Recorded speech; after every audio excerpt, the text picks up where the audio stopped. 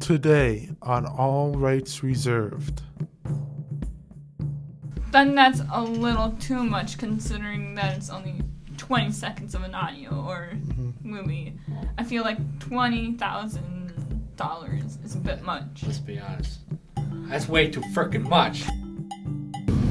What do you think initially caused internet piracy to become a widespread phenomenon?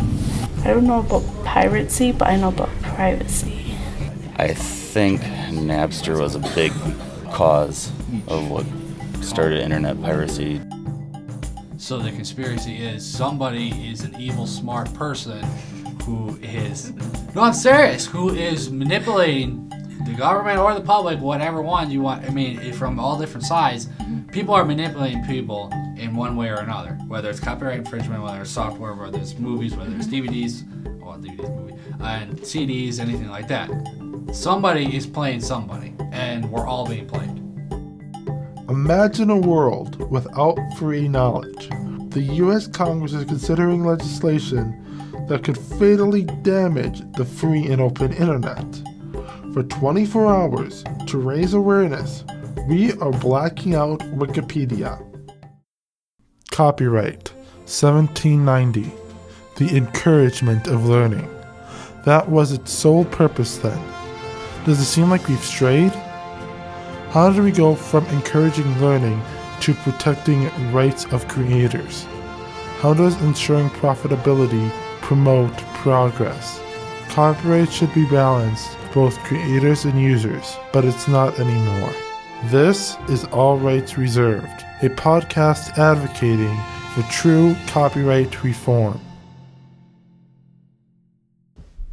Hello, and welcome to All Rights Reserved, the copyright advocacy podcast that's about to enter uncharted waters. This episode will be the oddball episode for two reasons. First, the episode will consider legislation that was not passed, but continues to affect the fight against online piracy today. Second, this will be the only episode that will explore a conspiracy theory relating to internet piracy. And it may even change how you look at how it became widespread. But before we continue into these topics, we have some unfinished business to do. If you recall, last week's episode was about the anti-circumvention provisions of the Digital Millennium Copyright Act, or DMCA. As I stated, due to technical difficulties beyond my control, I wasn't able to play the roundtable discussion. However, I now have that backup copy intact. Before I play it, however, let's recap where we were at last week. The anti-circumvention provisions of the DMCA make it illegal to bypass DRM or other technological protection measures, as well as prohibits the distribution of tools that can be used to circumvent those technological measures. However, the problem with this and DRM in general is threefold. First, there is little to no evidence that DRM actually helps stop piracy effectively, and hackers will always find ways to bypass DRM anyway. Second, this law makes otherwise legal, non-copyright infringing activities illegal, including the use of copyrighted material for fair use purposes. Finally, it brings copyright law into areas where copyright shouldn't even be concerned with, such as environmental consequences of modifying car software to repair it. With that said, joining me now is Seth Wani and Caitlin Wren, where we will discuss more about the anti-circumvention laws and the term intellectual property. Okay, so we're in our roundtable discussion now, discussing anti-circumvention in DRM or digital rights management. Well, it's good for copyright issues and for keeping people from pirating movies. It's there for protecting the rights of, you buy a song on iTunes, you can only use it privately, you can't use it publicly because of DRM. which therefore it protects the person who owns the right to that song to only go one way and back via the person buying it and back. And it only goes one way, obviously, for each person. Yeah, it prohibits people from stealing the content and making it their own and having the rights to it, as well as making money off of it. I agree. That's pretty well intended, but like, you know, our discussion from last week with fair use, Yeah. and a lot of times when it comes to DRM, like let's say you purchase a movie on iTunes and you want to review that movie and maybe use a few clips here and there, and like obviously not the whole movie, but a few clips that sort of work with your point.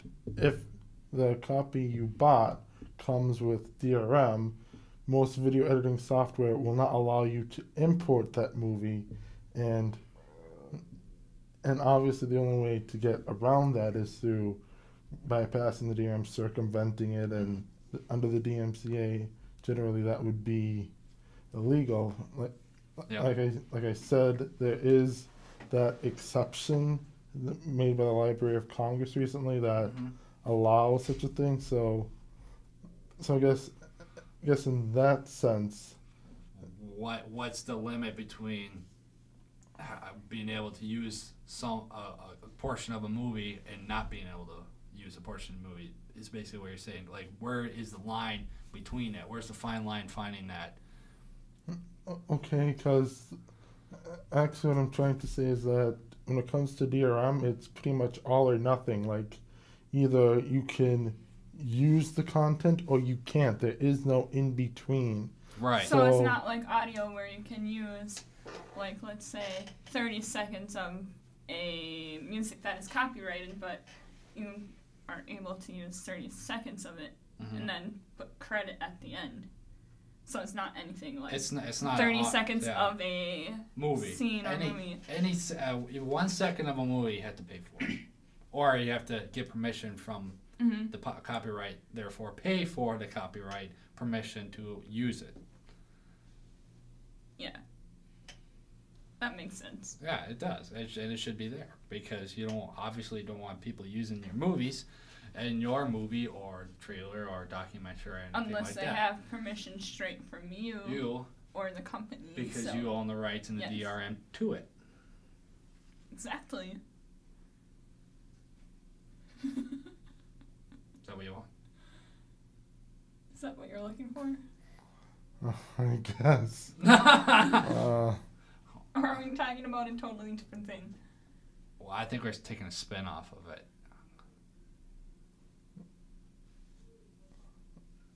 Because chances are, like, if you were to get permission, obviously you would have to pay for it. But what I'm looking at when I say fair use, I'm referring to, like, that permission allows you to use certain copyrighted content without permission, like for criticism and commentary and... Yeah, for people who do not get permission, is what you're saying. What are you saying that what should happen to the people who do not get permission, or what should happen to, like, the video audio for the people who do not get permission, such as? Okay, so I guess just to recap from last week, fair use allows someone to use portions of copyrighted content without permission if it, and under certain circumstances, like, for instance, criticism.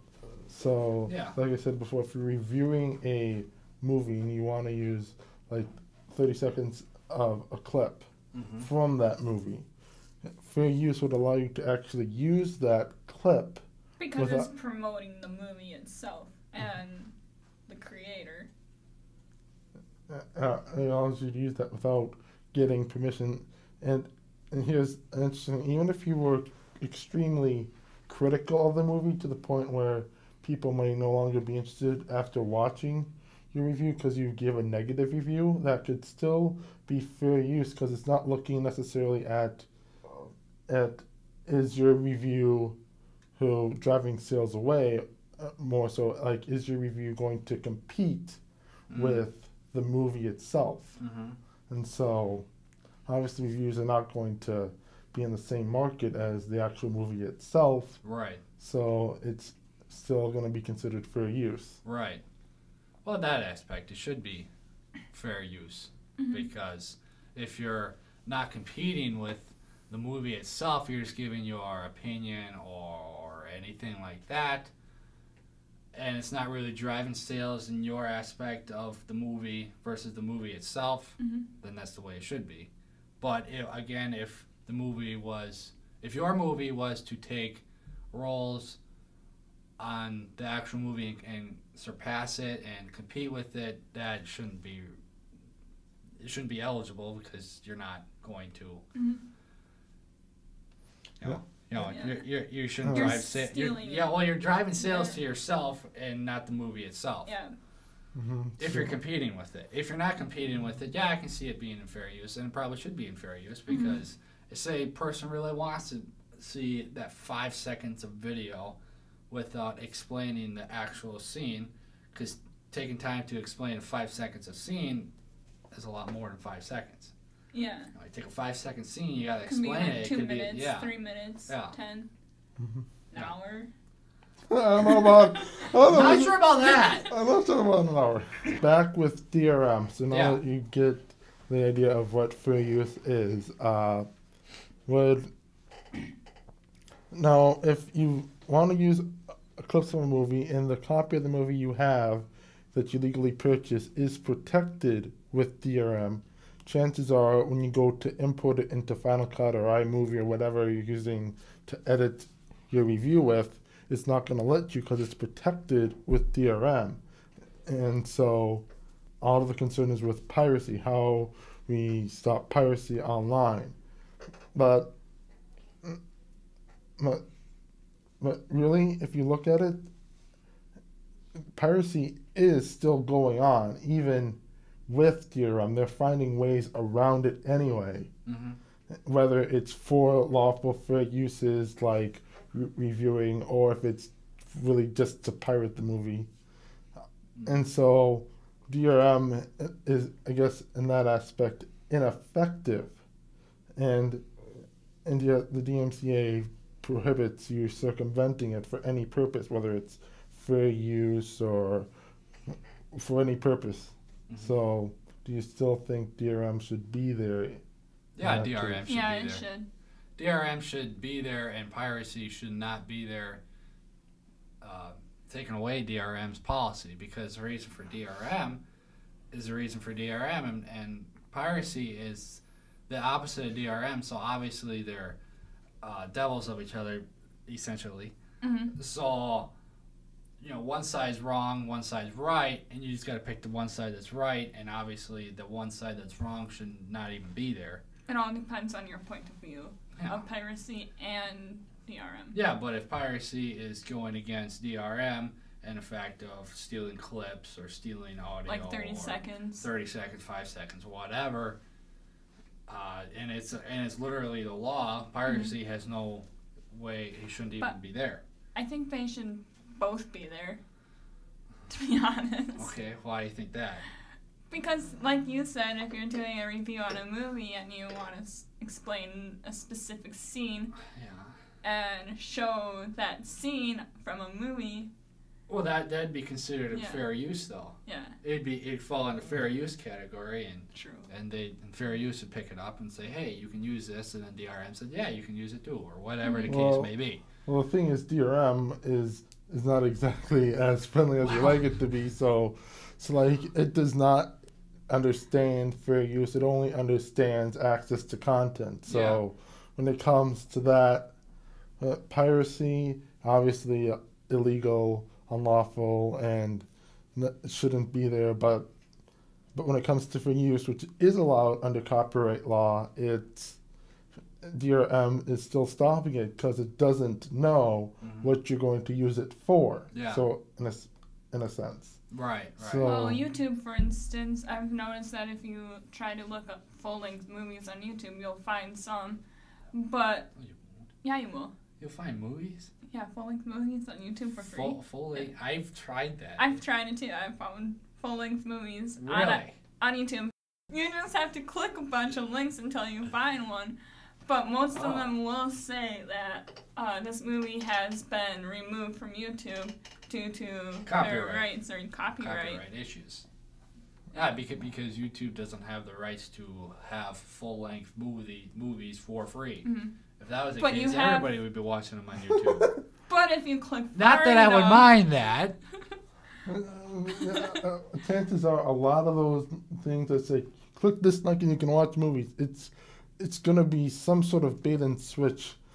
Like the movie's the bait and click the link and then you have to pay. Yeah, create an account. Yeah, you either have to create an account and it's going to ask for your credit card details, it's going to be a scam, or worse yet, it's going to say, in order to watch this movie and prove you're not a spam bot, we need you to complete this survey. Yeah. And then they have all the information and on enter you. the little numbers or words. And here's then you have a virus. You could get a virus from that, and not to mention. I guess that's the price you pay. Watch a free movie. It's not, but even if it's not something you download, like say it's say you just need to fill out this survey, like which is better, Domino's or Pizza Hut. I've had those. Pizza Hut. Okay. Opinions aside, those companies have you fill out a lot of information and get you flood your email with a lot of spam, and sometimes they even have you do paid offers where you have to pay something to finish the survey. And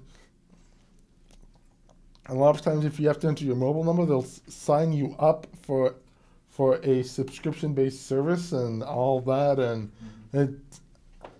basically the reason why they end up doing that, chances are the movie's not even at the other end. And when but every time someone completes one of those surveys, someone gets paid, and so it's that bait and switch scam, and so in the end you end up with viruses. You get spam over Domino's versus Pizza Hut. You get coupons. And all this other stuff that that in the end has nothing to do with whatever movie you were trying to find on YouTube. Exactly. But there are certain links on YouTube that actually work. I mean, what links? No, not like links in the description, but if you click on certain usernames, you can watch it. Oh, users have them. Yeah, users have them. But sometimes that movie is taken down due to the law. Copyright. But sometimes you can find it in time and watch it before they take it down. That's true. Has to be within an hour. Yeah. Not necessarily. And well, I guess while we're on the subject of YouTube and copyright, I didn't really dive too much into this, but there is that system of content ID. I don't know if you've ever ran into it where copyright holders basically upload all their content into Content ID, and then it scans every single upload to YouTube for matches, and if they find a match, they can either track, monetize, or block the video. My video got copyrighted. Really? My show on let me guess, monetize. Maybe even blocked in some countries. Yep. Oh my! I'm blocked in Asia or something like that. I think it's Germany. Germany, for whatever reason, and is a popular thing when it comes to music. When it comes to copyright, for whatever reason, music causes something to be blocked anyway. Chances are it's Germany. Don't know why. Sucks to be Germany. Yeah, it surely does. Anyway. Well, yeah, I was copyrighted. Hang on, one of my videos have been copyrighted. I think this is one. Oh, it says somewhere where it says blocked in this certain country. Yeah. And they that's what I got. view it. I think it was Germany. It might have been Germany. I probably got the same thing in Germany. Oh, okay. I think it's because of the music that I actually use, but I do. Most of mine are monetized. I I think it was blocked from a spin-off rock version of a song that I got hacked. I got yelled at for. But I'm sure. it was a spin-off, and oh my gosh. It's gonna play now. Oh wait, no, I have it. Oh shoot, it doesn't say it. Yeah, I tried to look up which one it was mine, but it has like that yellow orange triangle on it. Yep. Yep, with like That's the white it. triangle inside or something. Mm-hmm. Yeah, video blocked in some countries. Yeah, I think mine was blocked in German. German. It was blocked in German. Okay, so Oh my gosh. It's a Monday, okay? That was funny. okay, I got an E at the end.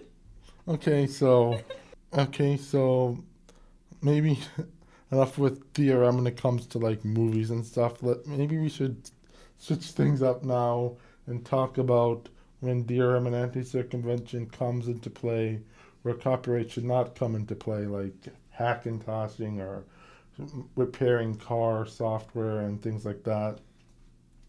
Okay. You wanted to talk about that. Okay, so you want to know where DRM comes into play with Hackintosh? Yeah, DRM, anti-circumvention, that sort of thing. Well, even though it exists, hackers will, like you said in your paper, will always find a way around it no matter what. Even if there's like the slightest gap, they will always come out with a new hacking software, I guess you can say, and make it free and available, if those are the right words. Yeah, I think that dealt with the previous topic, actually. Carried over. Yeah, carried over. You're talking about the wrong. You said you know about hackintoshing. I do know.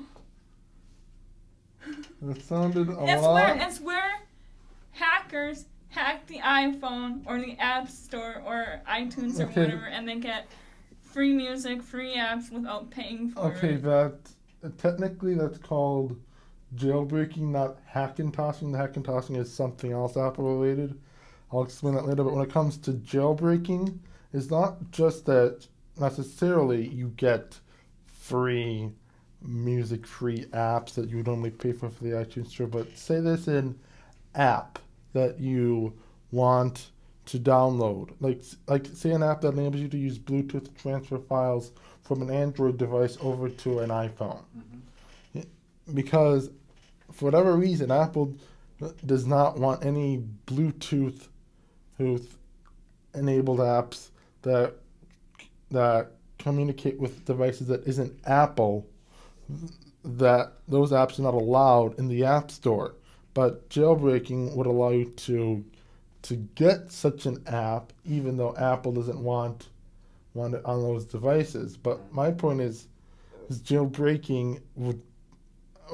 There is an exception now with the Library of Congress recently, but normally under the DMCA, jailbreaking Apple would consider to be a violation of the DMCA. So, but my point is, since when should copyright dictate whether or not you can transfer a file from an Android device to an iPhone? When should it? Well, when should it dictate that we can do that?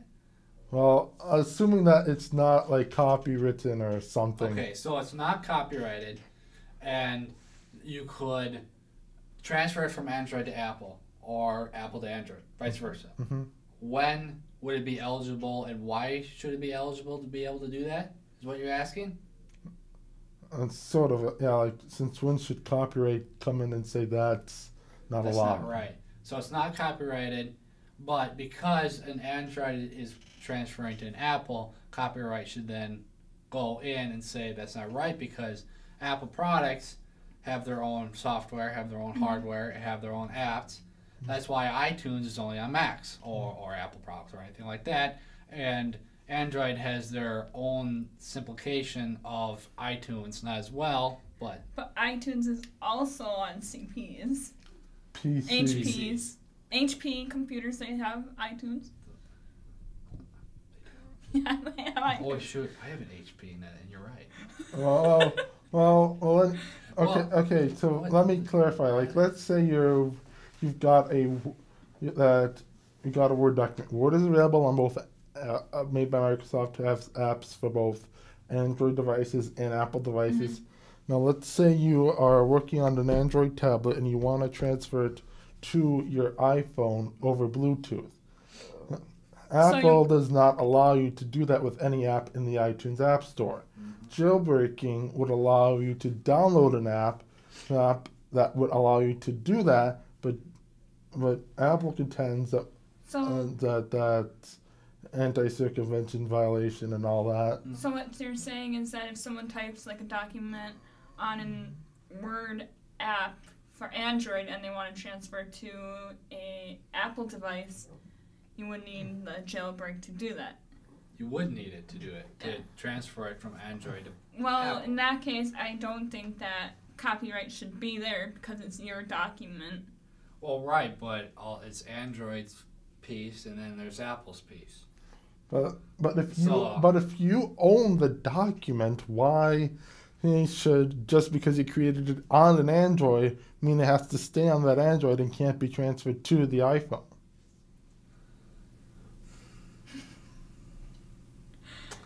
He's got a point. Good point. Trying to think of a point. You have a point.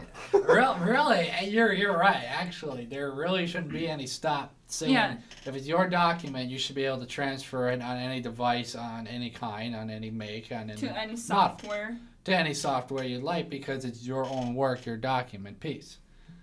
Say the audio or video or again document. I made it, and I made it on this Android tablet. And then I want to transfer it to one of the work computers right here, and that's a Mac. If I was to transfer it now, would copyright have to come in and say, hey, you can't do that because it's transferring from a different make and model of a company, or should I be able to do that? I think I should be able to do that because it's my own work. Yeah. Now, if it's not really your own work and you're taking it or you're downloading something from anything, from Androids or something, from a website or anything like that, you're downloading a document, you're downloading audio. So basically copywriting that. Well, yeah, and then you transfer it, you're almost double copywriting it because first of all, if you download it, chances are it's copyrighted. And then you're downloading it on the device Android, or whatever. And then you transfer it to the Mac. That's 3 times right there. So yeah, I think copyright should come in because it's not your own work transferring from Android to Mac. But as long as it's your own work, you should be able to transfer it from any device without the copyright being there, because it's your own document or own thing that you created. Well, yeah, because if it's your own work, you're basically copyrighting yourself and your own work, so nobody can use it. The only thing that you're using is like the Android itself and whatever app you're using to create it with. Right. It's not like you're stealing the app or device. Exactly. The way I usually do it is I email myself the document, pull it up on a Mac, download it, put it on the desktop, and go from there. Yeah, that's what I do. That's usually what I do. Or you convert it so it will work. Convert it to a PDF sometimes. Yeah. And then you can unconvert it or find a way to convert it to a document that you can eventually edit and write. Yep. So there's always that way around, no matter. Well, there's always different ways. I mean, good grief. You got email. You could do it through text message. You could do it through Facebook. You could do it through Just Skype. copy and paste. Copy and paste. You could do it through USB cord. USB cord. You flash drive, hard drive. There's many ways to transfer files from one to another. Yeah. It's just a fact of, are you transferring copyrighted material from a copyrighted system?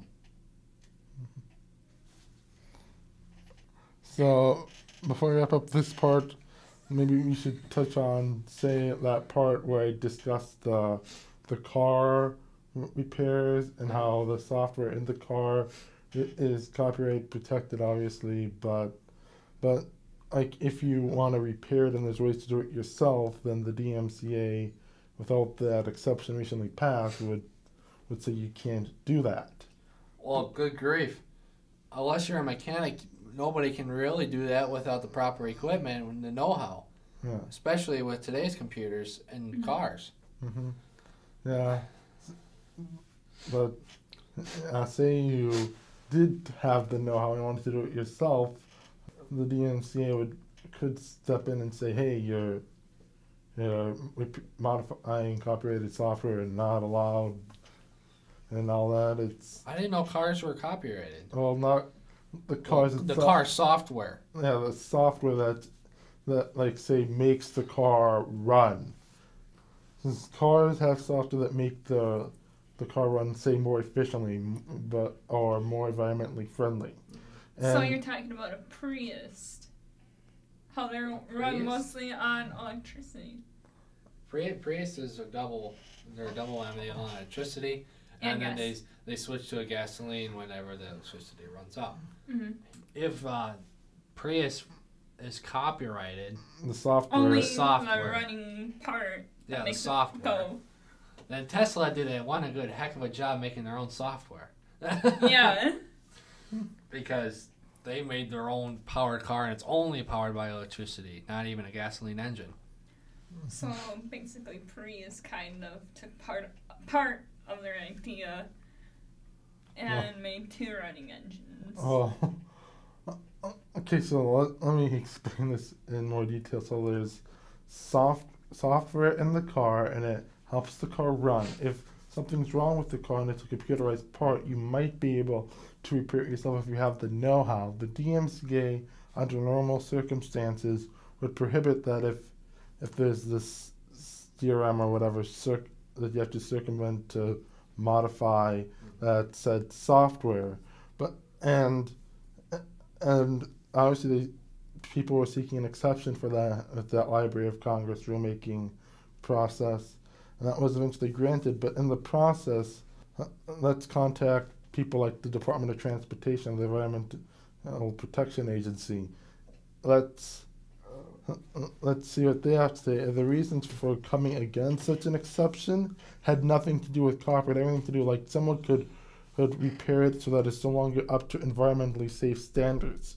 But even if they want to make a law against that, copyright should not be the law that is used to make that happen. Mm-hmm. So, well, in the sense of copywriting, that you can fix your car with your own computer, with your own software, whatever the case may be, plug it in, you fix it, bing, bang, boom, done. First of all, I'm going to go on my government rant again. I think the government wants to control how you drive, how you fix your car, as well as they want your money. Yeah. So they're doing that because they want you to come in so other people can fix your car, and then you pay for it, and then it's fixed. Well, that's protecting the people who developed it. Right, but it's also protecting themselves when we get more money. True. So, but in that case, I can see it getting copyrighted to doing it yourself. I think modifications should be copyrighted. Fixing it, I don't think should be copyrighted. I think the modifications to making it better. Better. Well, right, running NOS. You know what NOS is, right? Yeah. Okay. No. You don't know what NOS is? Okay. NOS is basically a souped up gas tank, if you will, in the back of a vehicle to get more power and faster and so run. If they modified that should be copyrighted. NOS is not street legal.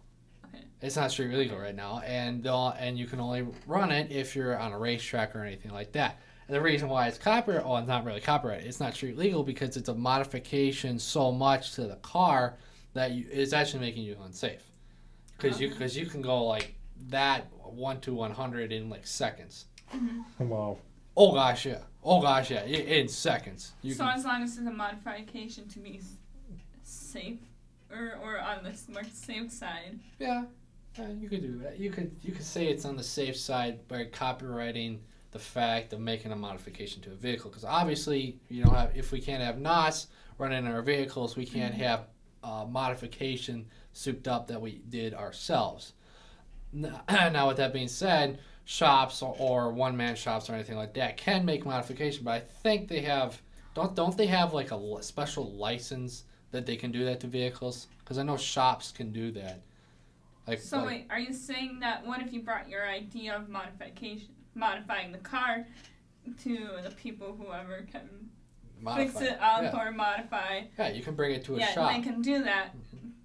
But would that be copyrighted? Or could you copyright it because it's your own idea of modifying that part? No, I'm saying that you can come up with the idea, but if you go to a one-man shop who fixes vehicles for you or anything, I believe he can do that, because doesn't he have a mechanics license or something like that? Yeah.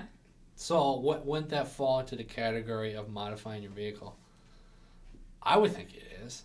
I don't know 100% for sure. But it would be more legal if you brought it to them than you doing it yourself, because they actually have the equipment and software. The software and computers. The mechanics certificate or degree or whatever you want to call. Okay, yeah, we're good. Yes, but just to wrap this up, do you think copyright law should be the law that governs such things? It has its limit. It has its limits. Mm-hmm. So yes or no? It depends. 50-50. It depends. Yeah. Yourself, no. If you bring it to a dealership. Well, let's see. I think if you do it yourself, no. But I think if you bring your own idea to a one-man shop, to a guy that has 3 employees, they just fix his cars for a hobby. Yeah. Yeah, I think you should be able to do that, because he in fact fixes cars for a living. That's the way he lives. That's the way he does. Even though there's only 3 people in the shop, I believe that he should be able to modify that car. Has the right to what you want to have it. Mm-hmm. Obviously not running NOS in it, because otherwise you're going to get pounded in fees. I want NOS in my vehicle. Oh. NOS in itself is like a hardware. It dumps, I forget what it does. It dumps more fuel into the fuel system, which just makes the car go faster. Okay, so let's move on to the discussion of the purpose of copyright versus these profit-motivated laws. Copyright was designed to promote progress of the science and the useful arts. It wasn't designed to make, obviously it sort of happened and it grew that way, but it wasn't designed to give credit where it's due or to make sure people get paid for their work. So I personally have nothing against people getting paid for regulating a song or making a movie or anything like that. But my question is has they gone too far? Yeah. In the fact of people getting paid, in copywriting so much, in again overpaying people, maybe possibly. Now, if you were to make a song, if you were to make a video, if you were to make a special document of the next generation iPhone, whatever, I don't care what it is, and it was copyrighted, and people used it, and they obviously had to pay you for it, the amount given to you is less than the people using your... Well, no, but is the amount given to you and is paying for all this copyright starting to get too much in today's generation? Obviously, we need to ask for permission to... Yes. Now, if it's a movie, if it's an audio or anything like that, if it's something big, obviously you pay for the copyright. You pay to use their work. Yeah. If it's something small, I would think all you need is a signed document saying you can use it. I agree on that. I agree on that part.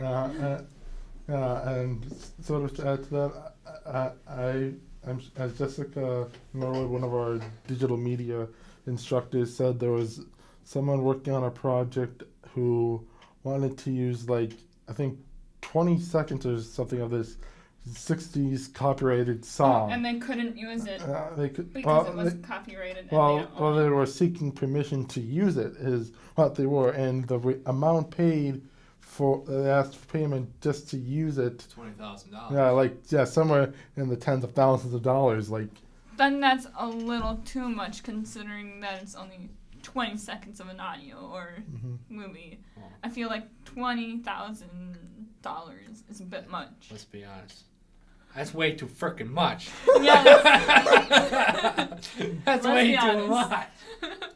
That's way too much. I mean, is. to pay $20,000. At least make it like... That's $1,000 a second. Yeah, at least make it payable. Well, it should be payable, yeah. I mean, obviously... Like, at least just make it like $5 or something if you really want to use it. No, I make it like 1,000. Just wait until you hear about the clause, like if you were to, like, for being caught for copyright infringement, even in a non-commercial setting, like if they can prove that you willfully knew it was copyrighted and infringed it anyway, that they can get ask for damages of up to $150,000 per infringed work. I've never violated copyright ever. Me neither. That's my life right there. That's Listen, my insurance is at $25,000, and that's when I'm dead. Oh my god. Wow, I feel bad for you. I am worth dead 5 times over than copyright violated. Don't die. I will not die. Problem is, they'll suck me dry until I'm 40. Yeah. Talk about quitting school. That's way too much. That is way too much. If you want to... No, okay. No, like if... What's the name of that song? Oh, come on. I can hear the beat. I can feel hear like the I'm beat. 22. No. I thought you were going to say feel like a woman by Shania Twain. Like, Yes. no, I don't feel like that. I feel like a woman. Well, that's good, because you I are. feel like a woman who's 22. Oh, you almost are. I almost am. Okay. Just a year to go. Less than a year. Less than a year. Okay, come on. What's the name of that song? It's their biggest song. Come on. Who's by? Beatles. Let It Be? That's one of the. That's not the one I was thinking of, but Here comes the sun. that's one of the. There was a certain song I was thinking of, Like but a submarine. that's a very good one too. Piggies. What? Yeah, there's a song called Piggies. You should listen to it. Strawberry It's Fields Forever. I don't Okay, know. let it be. Let it be. Okay, let it be by The Beatles. the Beatles. $20,000 seems fair.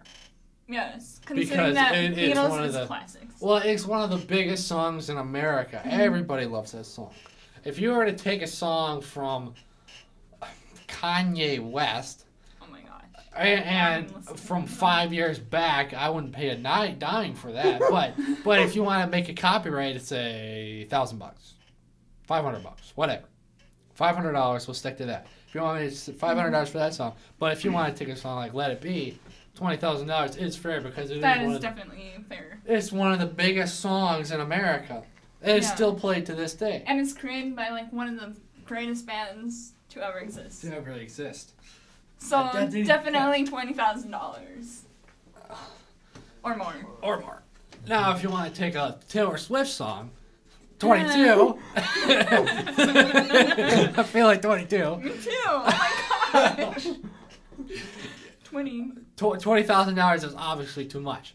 Yeah, maybe like 500 at the minimum. Yeah, because first of all, she's here and now. Yeah, It's and it's Taylor Swift. it's Taylor Swift. Everybody, of course, wants the songs, but still, $20,000 is just way too much. If you were to take a song, let's take. What's a good song? Come on. Here Comes the Sun. No. Oh, I like how recent do you want it? Like, what's a good 70s song? Good. Is that 70s show? Same song. I don't. I do not listen to 70s music. I'm not. There's barely any 80s song that I like. Phil Collins, In the Air Tonight, I think is the name of the song. Oh, that's a good song. Yeah, Phil Collins in the Air. Actually, there's a document going around that people want to sign to make Phil Collins not come out of retirement because he wants to come out of retirement, but people don't want that. Really? Yeah, people. Wow. Apparently, people hate him. I did not know that. Me neither. But I want him to come out of retirement. Yeah, I heard that on the radio a while back. Yeah. Why? Anyways, back to there. If Phil Collins in the Air Tonight. If you were to take that song, actually Dodge just used that song. That's why I thought of it. Dodge just used that song for their new commercial. I gotta wonder how much they paid for that song. Obviously, I don't think it was $20,000. I have a feeling it might even be more because in that setting, it's a commercial setting. You're promoting your brand. Also the music. And the music obviously wasn't designed for be promoting Chrysler, whatever the car company was. Dodge. So. But it will also promote the music because some people do look up the music from commercials. They can't think of the name. That's how I know half the music I know today from commercials. And also, if you look down at the bottom of the commercials in super tiny blurry print, it says copyrighted subject to copyright. Yeah, it has all that info at the bottom. Yeah, but chances are that in that case it's not fair use because it's not adding really any new expression to the original material. So, I think that subject got talked out, so let's move on. As you heard last week, I discussed how I'm not a fan of the term intellectual property. Copyright and patents fall under the term intellectual property. However, I am personally not a fan of that term. We have a right to protect our physical property, and if someone steals something of ours, we have encountered an actual loss of property that we once had. However, if someone illegally downloads something online or infringes copyright in other ways, say like using that song in that Dodge commercial without permission, then morals and laws aside, even though they own the copyright, they still have it.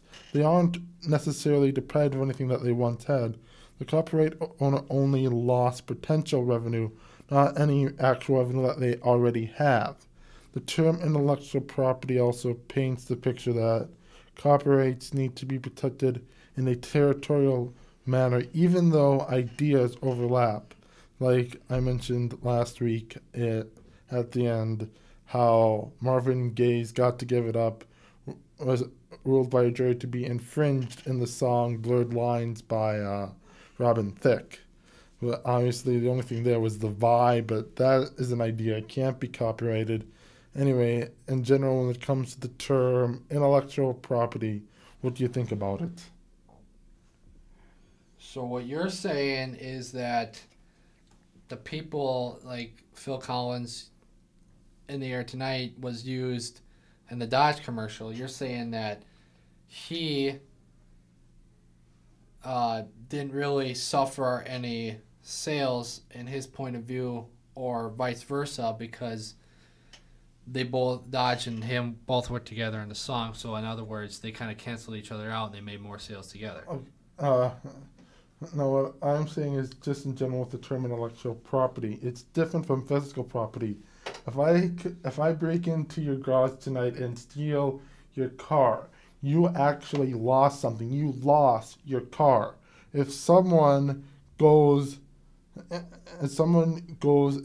say for instance, illegally downloads a movie or a song, sure, they may have lost a potential sale, but they did not actually lose anything that they already had. Okay. So in that sense, do you think the term intellectual property still even makes sense?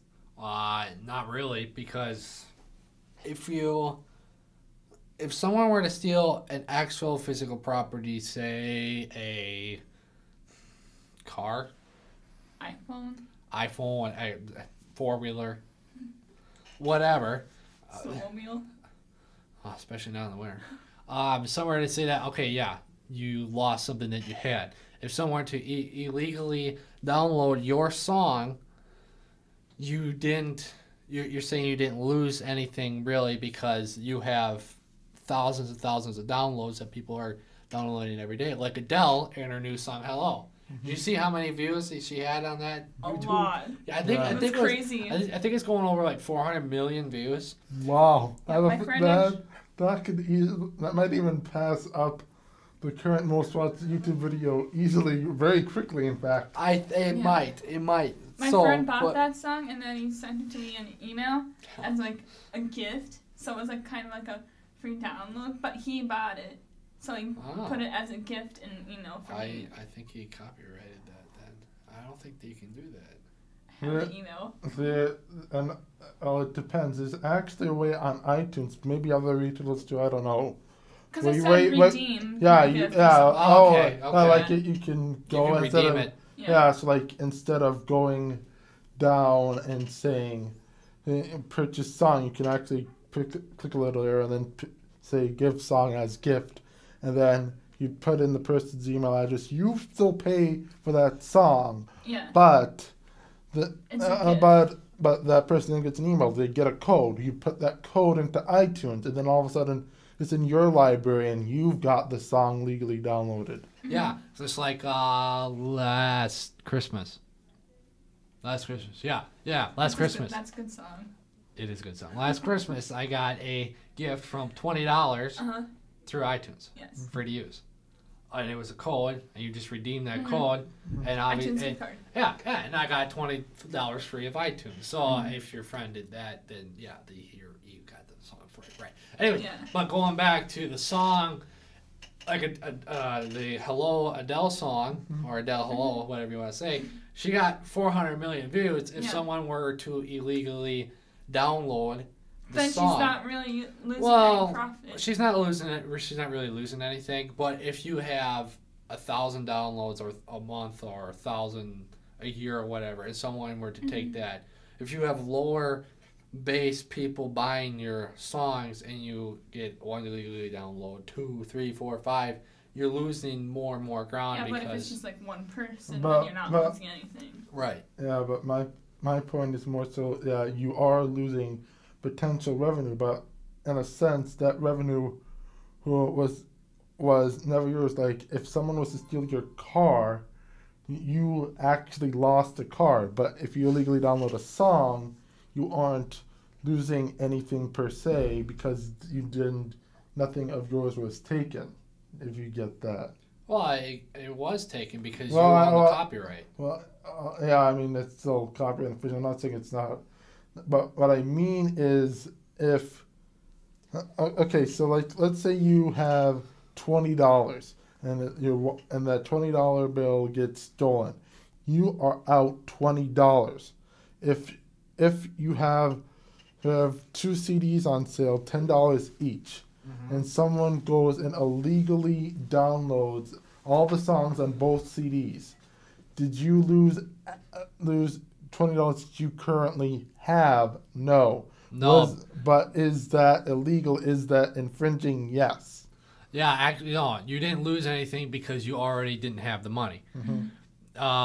If somebody's not going to pay for your song, you're not out any money because you didn't have the money in the first place. Yeah. If they were to buy your song and then, say, give it out 1, 2, 3, 4, 5 people, free download, then you're losing that ground because it was downloaded once, but then all of a sudden it's getting re-downloaded from the same, from the one that's getting transferred. So in that aspect, you say you could lose a little revenue, but it's not very much. Yeah, it's not really. To where it will hurt you or the person. Yeah, well, let's not talk about hurting people. That's just too violent for this one. Hurting people as in their revenue. Okay, that makes sense. I don't know how else to put it. Wow, that's a little too violent for here. Incurring damages, let's just say. Yeah, current damages. But yeah, you didn't lose anything because you didn't have it in the first place. Adele has 500 million downloads of the song, and 100 people download the song illegally, she's not on anything except for the people who legally downloaded it. Because the people know that they did it, and they know it's illegal if they get caught. They can go bye-bye.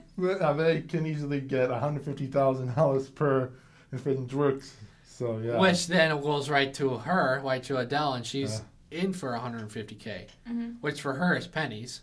But yeah, and I'm not 100% sure, but I would even be surprised if even 1 cent of that $150,000 would actually go to Adele. It might, but chances are a majority of that money is actually going to go to the corporation who, like in a sense, controls her rights, like the label or the publishing company, that sort of thing. Yeah. So they would get most, or maybe even all of that money, even because they control the rights in that sense. So honestly, I don't know. I'm not signed to a label or anything, so I don't know necessarily how that works. But well, if the record company made the song, would the money go to the record company or would it go to Adele? Personally, probably. Yeah, I'd say the record company because the record company made the song.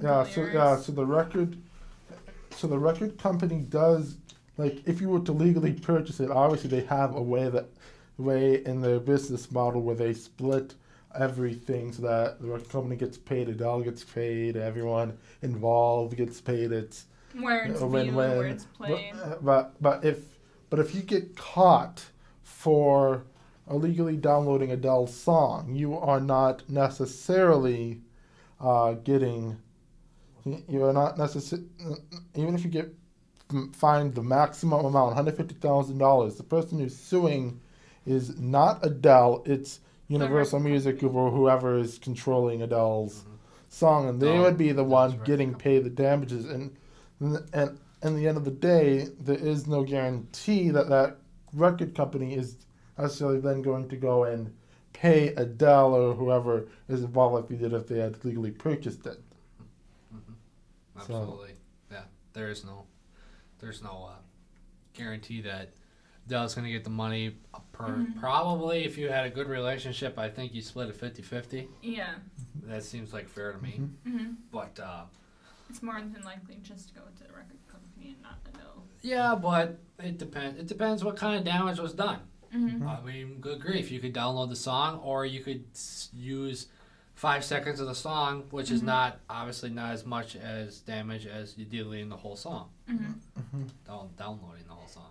It's not like you're making a remix. Right. Well, if you make a remix, you obviously get the rights for it, or unless you weren't, but most people are going to get rights for it to remix it. I guess to wrap up, so your just in general, your quick thoughts on the actual term intellectual property. Just maybe a sentence or two. Sentence. I'm sorry, I gotta look up the definition. What do you think we were just talking about? What were you just talking about? We were talking about DRM. Okay, my brain is not working right. Okay. So it's Monday. Okay, so someone stole your song. Yes. What's your opinion on it? That they should pay a fee because they stole my song. But if it's only for, like, I don't know, listening or using 30 seconds, then they're allowed to. But if they steal it completely without permission, and let's say, you know, the YouTube to MP3 converter, if you get caught, then yeah, I'd say fee. Okay. Someone stole your movie. How much did they pay? A lot of money. Okay. Because it's your idea, it's your originality, and of course you want to protect it. Someone wants to use your song, has the rights for it. How much should they pay? Bare minimum. How much? 500? I don't know. 500 give or 500 if it's a really popular song, give or take. Okay, give or and up. And up. Okay. But if it's not so popular, then it doesn't really matter because then you're not losing revenue. If it's not popular in the first place, then yeah, just go ahead and use it. But if it's a popular song, then yeah, there's a huge fee. Is DRM copyright getting too big? 50-50. Depending on what the content is. Is there too much copyrighted stuff copyrighted right now, or DRM using, or anything in a whole intellectual property? Yes and no. Yes and no. Bare minimum of songs should be paid for.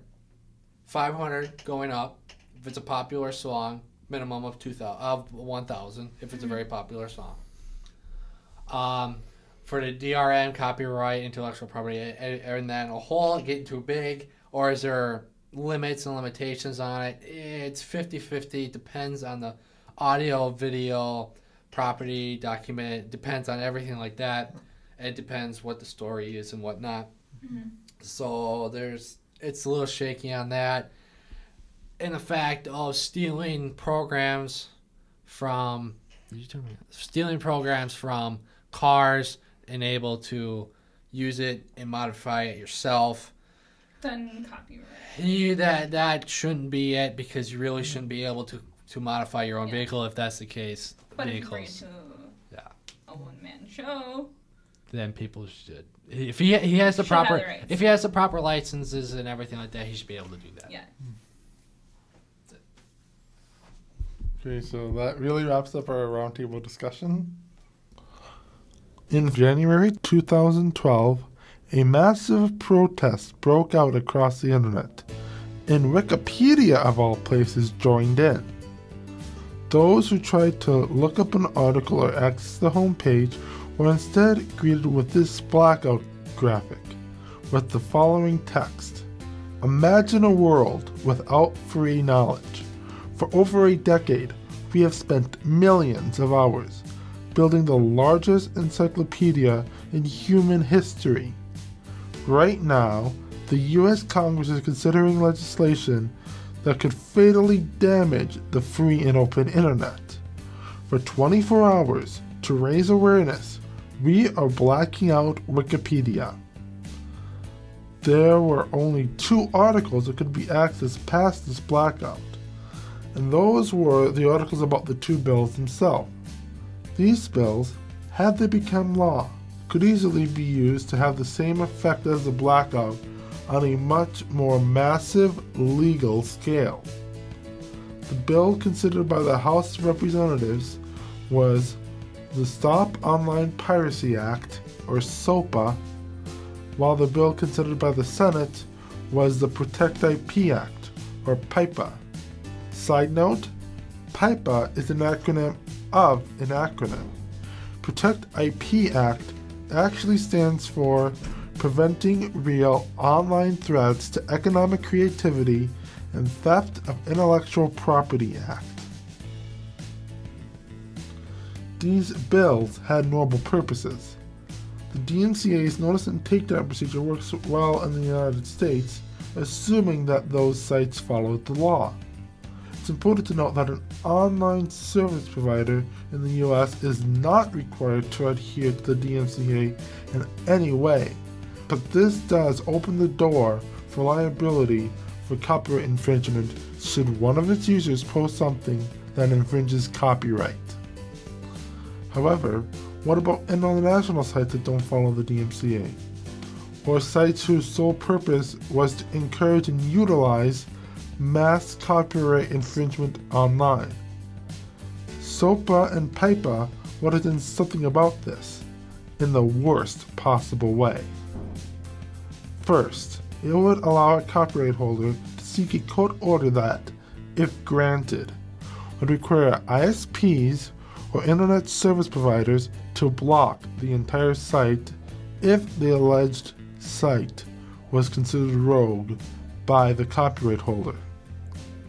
For all intents and purposes, an online service provider is a site like Google, YouTube, Twitter, and others that can become DMCA compliant, while an internet service provider is a company that provides internet to customers like Comcast, Time Warner Cable, AT&T, Verizon, and others. However, the definitions in both bills are so broad, it could be used to control the internet by these rights-holding corporations, taking no consideration as to whether the said site follows the DMCA or not, or even if there is direct proof of one copyright infringing post on the site. An entire site would be required to be blocked, and it would be gone forever. In fact, even linking to a place online that has copyright infringing content, even if that site doesn't directly host it, could be enough to consider the site rogue. This is probably one of the more scary provisions of the law.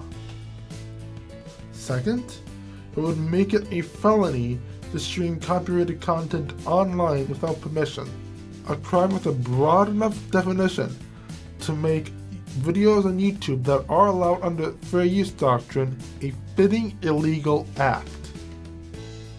Finally, with all these broad definitions, safe harbor under the DMCA and the application of fair use online would practically be non-existent, unless they literally police their network for copyright infringing content 24 hours every day. Their site could be considered rogue and shut down. And applying the fair use defense in online content, you might as well forget it if SOPA or PIPER were law. In fact, even though the next day Congress effectively killed both bills due to massive public outcry, the MPAA is still trying to find new ways to enforce these provisions to this day. For instance, the MPAA attempted to use part of the All Writs Act, a law relating to issuing routine federal court orders like injunctions and subpoenas, as a loophole to enable site blocking, similar to what was laid out in SOPA. Or, what about when they sought a court injunction against, well, practically the entire internet in a case involving just one site, MovieTube, that was used solely for movie piracy? They even convinced Mississippi Attorney General Jim Hood to let them hijack a subpoena relating to Google's use of counterfeit drug ads. They did this to gather, and I quote, evidence and intelligence against Goliath. These attempts were first revealed by news reports following the Sony Pictures Entertainment hack last year, citing leaked emails that used references to the Bible story of David and Goliath as an analogy to the MPAA and Google, respectively.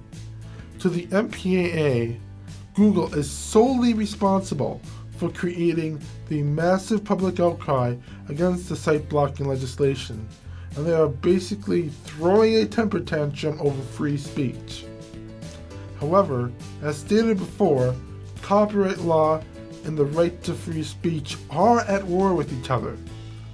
The MPAA is wrong to say that Google is using free speech to defend internet piracy. Quite the contrary, in fact. Google is a DMCA-compliant site, removing search engine links to pages, but not entire sites, from their search index upon receiving a takedown notice. They understand that copyright holders have a right to defend their content online against piracy, but attempts to do so shouldn't be used to squash lawful content in the process. Upon finding out about these allegations from the Sony hack, Google created a petition to stop the MPAA's top-secret project to establish site blocking outside of the legislative process, which is what they called a zombie SOPA. Needless to say, the MPAA's attacks on Google didn't go too far in court. However, even though copyright has been around for a while, and movie piracy is nothing new, internet is fairly new compared to both of these. The modern World Wide Web was created first in 1994. But what first caused internet piracy in the first place? This is a rather daring question with many theories. To better understand what other people think caused online piracy to become rampant, I asked my peers what they think was the cause of it. What do you think initially caused internet piracy to become a widespread phenomenon? I guess maybe because it was cheap. And, I mean, everybody's looking to save $1, I guess. And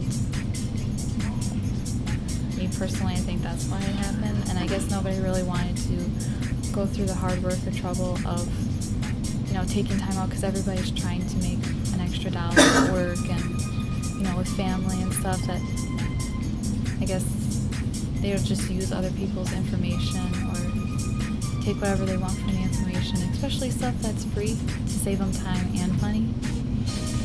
And especially when times are tough with the economy, it's just another way for them to save money. What do you think initially caused internet piracy to become a widespread phenomenon? Not sure. I think Napster was a big cause of what started internet piracy to blow up with the free downloaded music and that. I don't know what caused internet piracy to become a widespread phenomenon. Basically, I know a lot of people like to illegally download music and movies and stuff. I don't know about piracy, but I know about privacy. It's not the same thing, is it? No, internet piracy, that would be like downloading software or movies or stuff for free online illegally. Oh, okay. Why is it an internet widespread phenomenon? Yeah.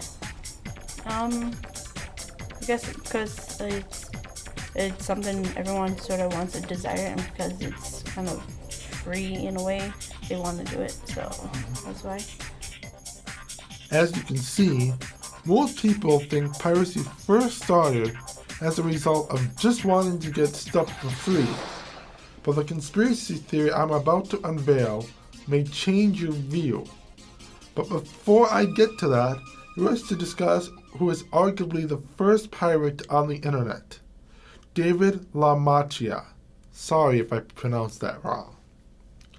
David was a student at the Massachusetts Institute of Technology, and while he was at MIT, he had a hobby that I'm sure no one would want to admit to publicly as their hobby: copyright infringement. He created a site that allowed people to upload and download software you would normally pay for free, allowing people to get it for absolutely nothing. The computer industry was not happy, and rightfully so. It got to the point where the US Justice Department decided to act, and they arrested LaMattia for copyright infringement and wire fraud. However, his lawyers practically had a get-out-of-jail-free card. First, the courts recently ruled at the time that wire fraud could not be a charge involving a case of copyright infringement because, like I alluded to last week, they aren't deprived of anything other than potential revenue and not revenue they already have. Likewise, the wire fraud charges were dropped. But it didn't stop there.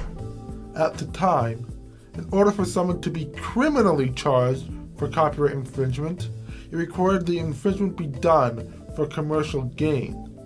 Because LaMattia had not acted on any commercial motive and didn't make any profit from the infringement, he couldn't be charged criminally. His lawyer stated that at most, the copyright holders could sue him in a lawsuit seeking civil damages, but they could not charge him with any crime. As a result, the courts also dropped the copyright infringement charges, and LaMattia was a free man. This initially opened up what's known as the LaMattia loophole, which stated that as long as you didn't make any money from copyright infringement, you couldn't be charged with a crime. However, a bill was made to quickly change that. Passed in 1997, the No Electronic Theft Act, or CNET Act, made some non-commercial copyright infringement a criminal act.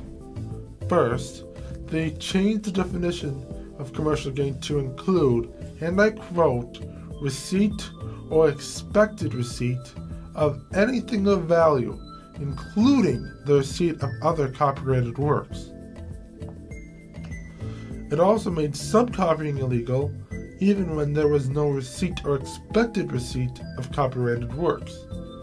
They stated it was infringing to engage in, and I quote, the reproduction or distribution, including by electronic means, during any 180-day period of one or more copies or phonorecords of one or more copyrighted work, which have a total retail value of more than $1,000.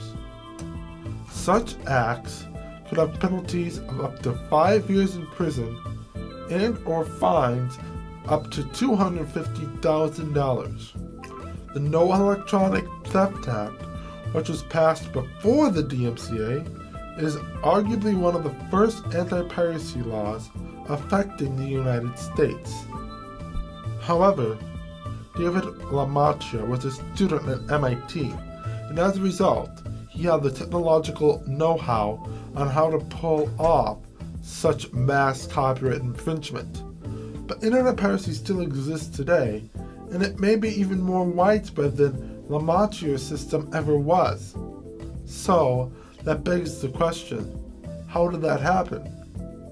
Even kids and other pirates needed tools to be able to pirate the goods, such as Napster, like what Pierre mentioned. But around the time of the protests against SOPA, a conspiracy theory was unveiled by a famous YouTube user with the username Jeepers Media that could have not only shaken the lawmakers who wanted to pass SOPA, but also change how we look at piracy today. In the video, Mike Mozart, the person behind Jeepers Media in his Toy Fails videos, explained that the virtual exclusive distributor of the software used to pirate content online was the site known as CNET. CNET, which still exists today, is a technology portal owned by a group called CBS Interactive, and that is owned by the media giant CBS Viacom. And you know what? Viacom, including its MPAA partnered studio, Paramount Pictures, was one of the key supporters for SOPA. Mike said, and I quote, "A lot of people have the mistaken belief that for years, people could just download software like BitComet, Kazaa, Morpheus, or LimeWire right from their own sites. But the truth is, CNET distributed these little widgets that you would click on from those sites. CNET would host the software on their own servers after they tested it for effectiveness, after the editors approved of all the copy and all the pictures, after they tested it thoroughly to make sure it worked perfectly. Then, they put it on their own site and give people their little widget so that there's more downloads that appeared on CNET's charts, because at one time, CNET was a very popular site. And they wanted to be on those charts so they could say, hey, the most popular download of the day, I want to be there. Now, before you dismiss this as some weird coincidence, the conspiracy theory goes even further. CNET created co-branding deals with other companies, including other key supporters of SOPA. Those with the co-branding deals would also host CNET's content on their own site. AOL, which was part of Time Warner, was a key supporter of SOPA, as well as a co-branding partner with CNET. Other such partners that were also SOPA supporters included MSNBC, Disney, and many others. The biggest problem with this co-branding deal and CNET in general is a result from the U.S. Supreme Court ruling in the case of MGM v. Grokster. Grokster was a company making peer-to-peer file sharing software, not unlike the ones distributed through CNET. they were sued by movie studio MGM for contributory copyright infringement. Grokster attempted to cite a well-known case known as the Betamax case as its defense. That case from 1984 is officially known as Sony Corporation v. Universal Studios. Supreme Court ruled in a 5-4 decision in the case of Sony v. Universal that because recording TV shows and movies off the air for time-shifting purposes was the most common use of home VCR systems, and such recordings were legal under the fair use doctrine, Sony and other makers of home video recorder systems could not be held liable for contributory copyright infringement as there were many other lawful uses of the equipment. Grokster attempted to use this doctrine to protect the use of peer-to-peer software. However, this time around, the Supreme Court ruled unanimously, and it officially changed how we look at that doctrine. This ruling of MGM v. Grokster read, "We hold that one who distributes a device has the object of promoting its use to infringe copyright, as shown by clear expressions or other affirmative steps taken to foster infringement, is liable for the resulting acts of infringement by third parties. This is regardless of any non-infringing uses the so-called device would have." In other words, what sets Sony apart from Grokster is that Sony didn't encourage anyone to use the Betamax VCRs for copyright infringing purposes, whereas Grokster did. The CNET conspiracy theory contends that CNET was repeatedly in violation of this doctrine. For instance, one thing that was commonly done on CNET in 2002 was what they called a file sharing smackdown test. Think of it as a comparison on what software is best effective for pirating content online. These tests were all done using known copyrighted content, such as songs by Britney Spears and the Beatles.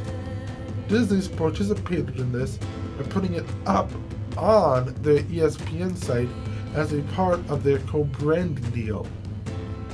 Meanwhile, peer-to-peer file sharing software and DRM removal software, which is illegal under the DMCA, remember, was all distributed by CNET and their co-branding partners. In fact, for a while, the tech companies were actually behind SOPA too, but then they later dropped out. Microsoft was such a company, but they also were co-branding CNET's content on both Microsoft.com and their MSN site. Now, arguably, one of the so-called best file-sharing protocols is BitTorrent. BitTorrent is the same protocol used by the infamous piracy site, the Pirate Bay. In one of Mike Mozart's videos about SOPA, he stated that upon asking his friend why BitTorrent wasn't sued out of existence like other protocols and file-sharing software, his friend explained that it's because, allegedly, BitTorrent is secretly backed by the movie industry. The conspiracy theory contends that the same thing is true with CNET. Now, one thing I read about conspiracy theories when writing fiction is that the conspiracy must be at least plausible with a plausible motive. For instance, if someone finds a cloth in a bag of Doritos, no one will jump to a conclusion of some type of grand conspiracy surrounding the FDA and Doritos manufacturer Frito-Lay. The same thing I say must be true about real-life conspiracy. So, how does Mike Mozart claim this whole thing is plausible? Mike says it's to create an aura of copyright infringement. In other words, when combining their testimony in past court cases and the existing widespread use of peer-to-peer software to engage in piracy online, they would be able to convince Congress that piracy is rampant to the point where laws like SOPA are needed. Once passed, they would essentially be able to control the internet to censor content and criticism wherever they saw fit.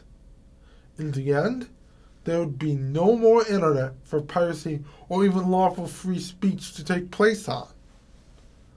I mean, the whole thing seems hypocritical. First, they distribute software with the intent of showing people how to use it just for copyright infringement, with other technology parts of the portal being the perfect cover. Then, they would sue individuals that use the software exactly like they were taught. Combine that with any ad revenue generated on places distributing file sharing software, they easily made a lot of money breaking the law.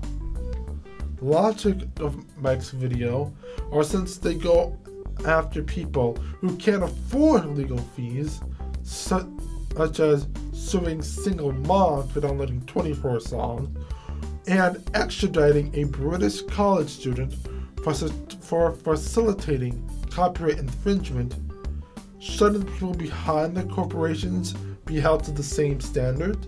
Why should they be above the law and court doctrines that they helped create?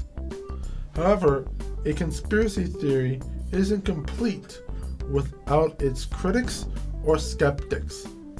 One article reporting the viral video stated that CNET wasn't acquired by Viacom until 2008, well after the brunt of their piracy supporting antics were done. However, I have two things to say about this claim.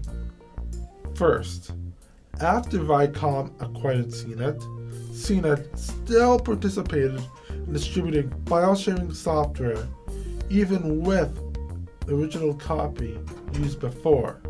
In fact, they still distribute piracy software and DRM circumvention tools to this day. Second, even if it's true that Viacom had zero involvement in CNET prior to 2008, that still doesn't excuse the existing co-branding deals that affected NBC, Disney, and others. They still could have backed out of the co-branding deal once they knew what they were doing, but they still chose to allow that content that encouraged piracy anyways. And this is just the tip of the iceberg when it comes to Viacom's troubled past with copyright law.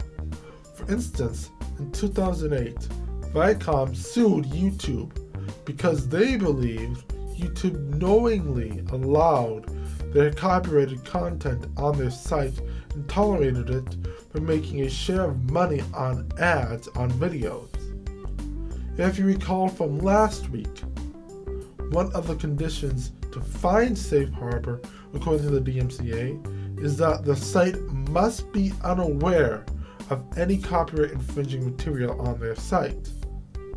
Viacom claimed that Google, the owners of YouTube, were aware of copyrighted content not authorized on their site, and that they weren't doing anything about it, thus making it ineligible for safe harbor. Google denied these claims, and probably what was the first suit related to whether or not a site was DMCA compliant. However, Google discovered that some accounts that Viacom considered as evidence in the trial proceedings actually had secret ties to Viacom employees, as if they uploaded it themselves to create false evidence of copyright infringement online. Sound familiar? Another thing worth noting is that Viacom owned a site called iFilm, now known as Spike, which is similar to YouTube in that it allows user-generated videos on their site. However, in another, non-SOPA related video uploaded by Mike Mozart, he discovered that several of YouTube's own popular videos were downloaded and re-uploaded to Spike, complete with pre-roll ads beforehand and banner ads all around the video. This is very troubling, considering that when asked about iFilm in relation to copyright at the time of their suit against YouTube, the reporter got the response that all videos uploaded to iFilm are screened by its employees to make sure that no copyright infringing content or otherwise illegal videos are allowed on their site before posting it. And in one ironic bit of that video, Mike finds an anime video on Spike that not only is likely to be infringing copyright, but also literally says in the description, and I quote, "Found this on LimeWire." And just in case you don't know what that is, LimeWire was a popular peer-to-peer file sharing software before it got sued out of existence. And to top it all off, LimeWire was one of the many pieces of software that was distributed by CNET. Mike then proceeded to joke about how all major corporations got legitimate content from LimeWire. The hypocrisy is apparent when watching these videos from Mike. Even though a majority of the videos are no longer hosted on the Jeepers Media channel, Mike licensed the videos under a Creative Commons Attribution license and encouraged people to download and re-upload the video. He especially encouraged this for the SOPA-related videos that exposed the CNET conspiracy theory, stating that they might try to send a DMCA takedown notice to silence the video and use the 10 to 14 business days needed to process a counter notice to push SOPA through Congress and sign into law. Obviously, neither of those things actually happened, but a lot of those videos are in fact still up on YouTube on accounts who did re-upload the videos. I've put links to these videos as well as a site with more information on the CNET conspiracy theory all in the description below. I am usually not a person who buys into conspiracy theories, but I'm inclined to believe this one. Whether or not you believe it is up to you, but the MPA is still pushing for SOPA, even though the bill has long been dead.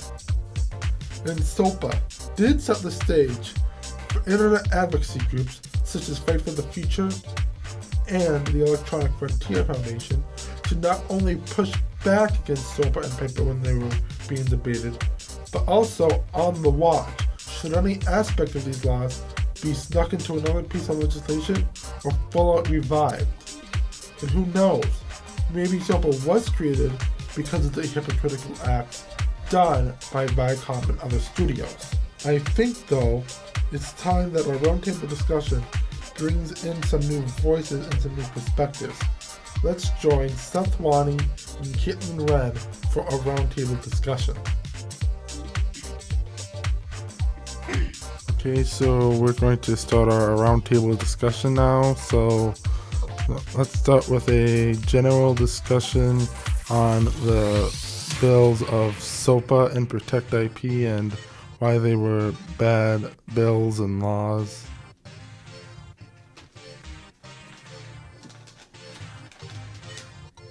Well, the SOPA law was bad because it gives corporations unprecedented power to silence speech online, and it also gives the government more power to censor things. Then it also gives vague language that is sure to be of news that targets nearly any site that posts user-generated content or even just as search functions, and it would stop online piracy. You have to say that again, the level word. Come closer. Okay, well, SOPA is bad because it gives corporations unprecedented power to silence speech online and it gives the government more power to censor And it gives vague language that is sure to be abused, and it targets nearly any site that hosts user-generated content, or even just has a search function, and wouldn't stop online piracy. So in which case, it goes against freedom of speech. Online. Online. Freedom of speech online. Yes. That's what I was going to say. Okay. Do you have any other additional thoughts, Seth? Well, I have a lot of thoughts. Especially about the government. Well, we all know the government is getting too big, so to be able to fund the... Isn't it already too big? What? The government? Yeah. It's already too big. I know. I know you're going for that. What? It's already... Seriously? Okay, it's already getting too big, so to be able to fund the silence online, so to speak, you'd have to fund it, and to be able to fund it, we'd have to pay for it, and then America would just be more broke than what it is, getting trillions of dollars into debt. So to be able to do that shouldn't even be possible, because that's just completely stupid in my opinion. Freedom of speech online should be available, because World War II and World Wars and Desert Storm and all those wars were fought just to have freedom of speech, both in person and online, unless it goes against the copyright. Like if you're talking about something very specific or very in-depth about a certain topic or anything that goes against copyright laws, then you shouldn't be able to like use that or anything like that. But other than that, I think it should not be available or enabled. So just to help clarify what you just said there at the end, so you're saying that free speech is a right that needs to be protected, but that right shouldn't just go away in the name of like fighting copyright infringement online, right? Right, yeah. Free speech should be protected under its probably own law, to the fact that we can have it and we'll always have it online or in person. Okay, so let's move on now to any thoughts on the MPAA's secret attempts to enable site blocking, or like a zombie sort of SOPA, through non-legislative means, like through court orders and things like that. Well, site blocking is more loopholes in movies, so to speak, right? Is that what you're looking at, like a movie? Okay, so like, essentially what I'm trying to say is that obviously SOPA did not become law, so the MPAA though it was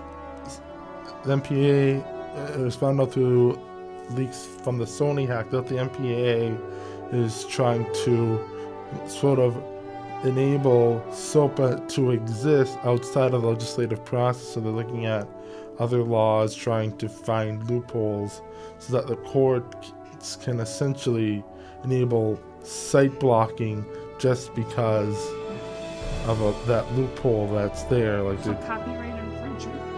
Well, no, I think what is it, PIPA, or is it PIPA? I mean, MIPA. I'd probably say PIPA. Okay.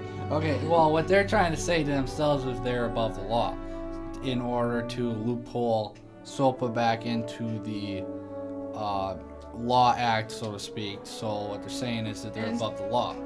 It's basically any site that has a loophole, they can shut it down. Right. What shouldn't be available. Because then Facebook can be shut down, and Twitter can be shut down. That or the movie industry. Instagram could even be shut down. I don't think a lot of people care about Instagram. But but like the movie industry, or like you said, Facebook could be shut down or anything like that, just because one company is saying they're above the law. What if oh, what if Target said they were above the law? Then Target would have to... Shut down Shopko. Or Walmart. And Walmart says they're above the law. So what then happens is Walmart or Target says, hey, we're above the law. We're going to enable some sales or some... and if they have the same sale... Well, let's say loophole. some equipment. Okay, some equipment like software or computers or very specific TVs or anything like that. It's not really... Or DVDs. Yeah, DVDs that are Music, not available CDs. in this country but in other countries. Okay, for specific reasons. Who knows? I mean, could be from... I don't know. Could be for dropping F-bombs all over the place. I don't know. Either way, it's not available here. It's available in other countries. Same way with some things are available here, some things are not available in other countries. Now, if they were to bring it over here, they're saying they're above the law. So, if they're saying that, where does it stop? What's a bill? With the bill. So, that's pretty stupid in my opinion. Everybody just needs to be friendly. We live in a world that is not friendly. Except for right here in the studio. We're all very friendly. Hopefully. Hopefully. Come here, sister. Okay, brother. Okay. Who needs a hug? Oh, boy. Anyways, moving on. Just for the record, in case I do decide to edit that in, Seth and Caitlin are not biological brothers and sisters.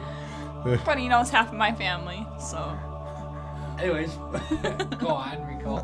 Okay, so like a general thought or discussion on that whole CNET conspiracy theory. Do you have any thoughts or anything from that? I went first the last time. I don't fully understand it, to be honest. That's why I was looking it up on my phone. Did you get that part when you read it, Seth? Well, I think I know. What you're trying to say is like CNET was a software sharing website. Oh, is that where they publish like videos and like articles? All CNET is like this technology sort of portal, so like you would have tech news and they have software available for download or purchase. I mean, it's not like CNET is it's not like CNET takes paid stuff and lets you download it for free. You still pay through it if you were to buy it through CNET like you would any other retailer. But the issue with CNET when it comes to copyright and piracy and all that is that CNET distributed and still does to this day, because they looked it up, still distributes software that's used for piracy and software used for Other companies. Other companies. Like CNET has fostered sort of this copyright infringement by allowing people to download file sharing software and then encouraging people to use it for years for copyright infringing purposes. Now, the reason why that's a conspiracy is because, as allegedly, CNET is owned by Viacom, like one of the bigger media companies. They own CBS, they own Paramount Pictures, they own all the MTV networks, Nickelodeon, and all that. A lot of networks, and they were actually one of the big supporters of SOPA while the bill was being debated. And other media companies like Disney or NBC, who also were in support of SOPA, but were also part of co-branding deals with CNET so that they could put CNET's content also on their own sites as well, and that included all the piracy software, any reviews, those file sharing tests to see which software can be best used to quote unquote steal the song the most and the best. And so they essentially were trying to promote copyright infringement. The conspiracy theory sort of states that the reason they did this was in an attempt to create this aura of copyright infringement so that when they go to lawmakers, they can say there's a lot of piracy going on, so they can get laws like SOPA to pass. And the reason why they would know that there's a lot of piracy is because they sort of caused it to happen themselves through CNET. And so that's basically the idea behind the conspiracy theory. So, you got any thoughts? No, Okay. I don't. Okay, so the conspiracy behind it is putting software on the market and behind SOPA and everything like that for free use for download or paid for. Correct? You can pay for it. They have softwares you can pay for. Correct? yeah, usually not of the file sharing variety. Like usually it's a different software. They have software other than file sharing software. Like I think you can actually download and purchase Microsoft products through CNET if you wanted to. Well, that's almost going against laws, because if you... Well, what I mean is think of CNET as this retailer for Microsoft. Like it isn't copyright infringement for Walmart to sell Windows, because obviously that a lot of that share, probably if all of it, is then going to Microsoft because they own the software. It's like sort of like a middleman between the developer and the consumer. It's a sharing basis is pretty much between Walmart and Windows, or Microsoft. Microsoft is what I meant to say.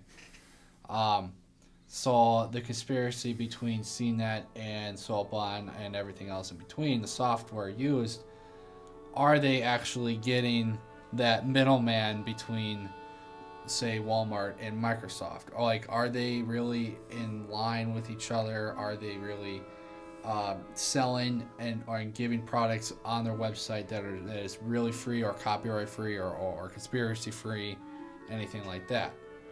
Do you have anything to say? So are you asking if they're Well, conspiracy? because you said CNET was developed in '94, right? Yeah. Okay, '94 was when the internet, World Wide Web, was made. So for CNET to be available as soon as the World Wide Web came available and sharing software and anything like that, that's a little freaky deaky. Because seriously, because if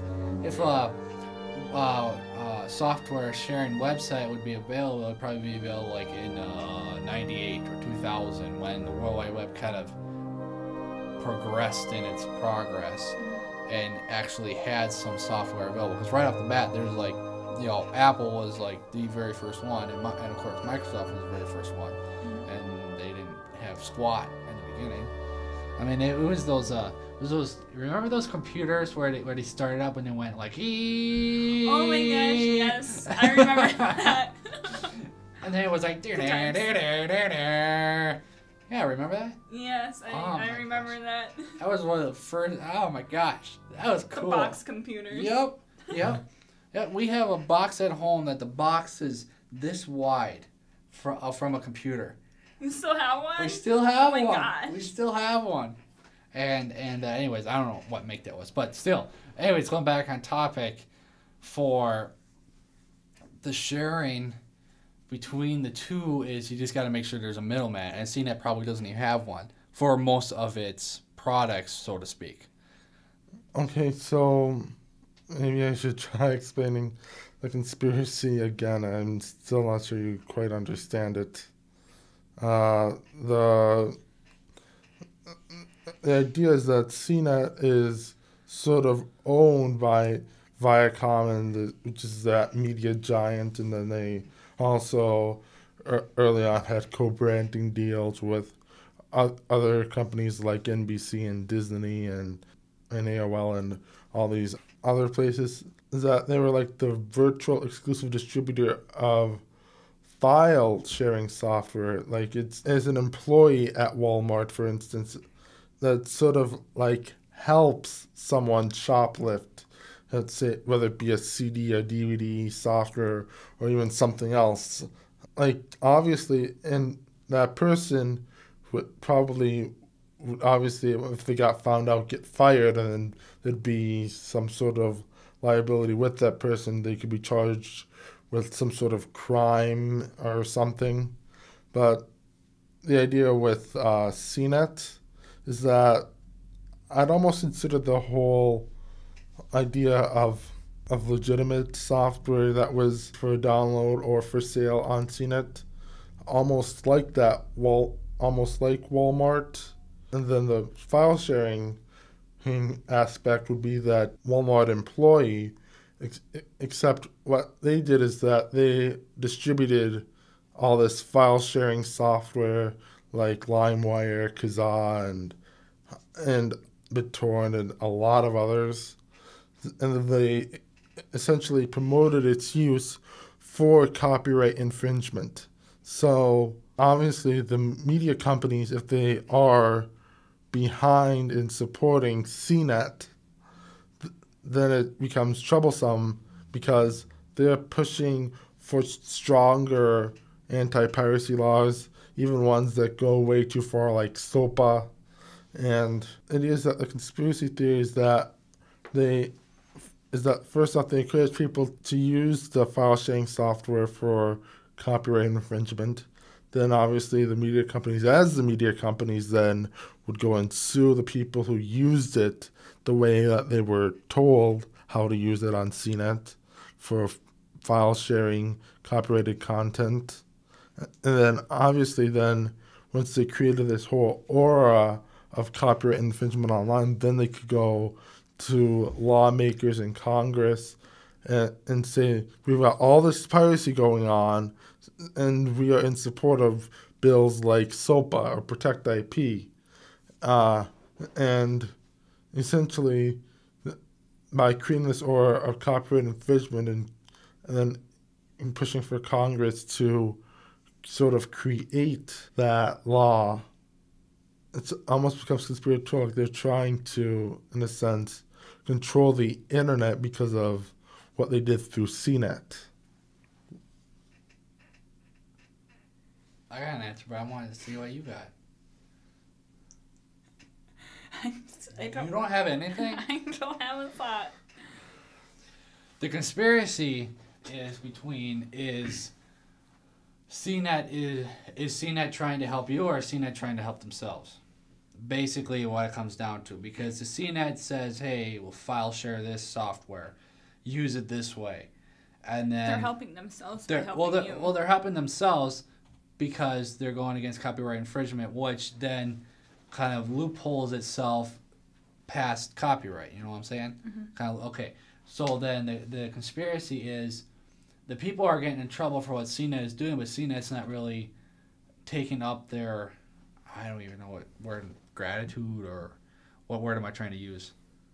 Responsibility. The responsibility, sort of like that. Yeah, you could say that. So they're not really so taking. People are getting in trouble for copyright infringement and not seeing it themselves. Well, they probably don't even know. They probably don't even know because CNET's just like, yeah, I file share this or this or this or this, and use it this way and be done with it. Well, the people don't really know that it's copyright infringement. So the conspiracy is that CNET is again saying that they're above the law. Correct? Correct. Well, it goes back to say, above the law. I get to shut down everyone else. Yeah, if you're saying you're above the law, then who really isn't? No one. So CNET is sharing files to people who want to use the software and they don't know, and the CNET's just like, yeah, they'll be fine, Mm-hmm. You know, Walmart has our back, Target has our back. It's fine. It's Shopko cool. has her back. The government has our back. It's all good. Everyone does. We got a signed document by the President of the United States in 1924. I mean, whatever. We all know that's not true, but so that's what I think in a roundabout way. So they say that so that the people would trust them, so they would buy their products. Quote products. And then they get the blame for it because they're finding the loophole between copyright and copyright infringement, which bypasses the copyright law in a whole, if they found that loophole. Which they are. Somewhat. Well, yes. Well, yeah, because, okay, CNET is... Okay, let's speak to it. CNET is a website. CNET... Where they publish... Software and content. They want to file share or anything like that, software. Mm-hmm. Okay, that part is probably what's the most confusing. So CNET I would describe as a technology portal. Okay. So CNET themselves, I would say, is not engaging in file sharing. What they are doing, though, is distributing software that is file sharing software, and then encouraging people to use that file sharing software to infringe copyright, whether it be a song, a movie, or whatever. And then the conspiracy arises because CNET is backed by all these media companies who wanted bills like SOPA to get passed. They created this aura of copyright infringement online so they could get bills like SOPA to pass and become law so that they could control the internet. So that's what the conspiracy theory contends. CNET themselves aren't engaging in file sharing software. They probably, though, do have software that could be used for that purpose and encourage people to use it for that purpose. And yeah. So they're again saying that they're above the law. They're the man. You the man. No, They're saying they're the man. I talked a lot. Do you have anything to say? I think it's stupid. Okay, why do you think it's stupid? Why? Well, because. Okay, CNET's above the law. Yes, they're above the law. Well, they think they are. Okay, so you want to have a movie. You go to CNET. CNET encourages it. What do you do? What do you think? What do you say? Well, people buy it and then they get in trouble for buying it. okay, that's okay. So let's take this step by step. CNET distributes file sharing software, and when they distribute it, they encourage people to use it for copyright infringing purposes. So then people do use it, as you said, to share a movie, a song, whatever. Later, if the media companies, the MPA or whoever, finds out that, hey, you use this software for copyright infringing purposes, they could then sue you, charge you with criminal copyright infringement, depending on the case. But if the copyright infringement software that they're using never made the people or the public money, how you can't really can you sue them because they didn't make any money off of it? But then CNET can make money off of it. No, not really. No. You can be sued for copyright infringement if you do not make money off of it. Okay. There's statutory damages. Maximum it can go up to is $30,000 per infringed work. But if they can then show that the infringement was willful, as in they knew it was copyrighted, but they still infringed it anyway, then that maximum goes up to $150,000. So it's all in the public's works. The public knows what they're doing. They just gotta not be so idiotic in themselves. That's never gonna happen. Anyways, Okay, so what's your thoughts on that? Okay, the public. Okay, you. Anything. Make money off of it. Mm-hmm. Then you get sued, yada yada yada, Mm-hmm. and then you go back and you do it a little more, and then you get sued for $150K. And it just keeps going up and up and up. Well, right, but what's your opinion on that? I think it's actually good. Okay, why is it that they good? do that. Why is it good? Because then it can teach people a lesson. That if you Okay. keep doing it, you're going to get fined more money. Okay. And if you don't want to be on the streets, Yeah. then you shouldn't do it. Okay. Now, I'm seeing it. I told you how to run the software. And then they obviously listen, Yeah. and then they get in trouble.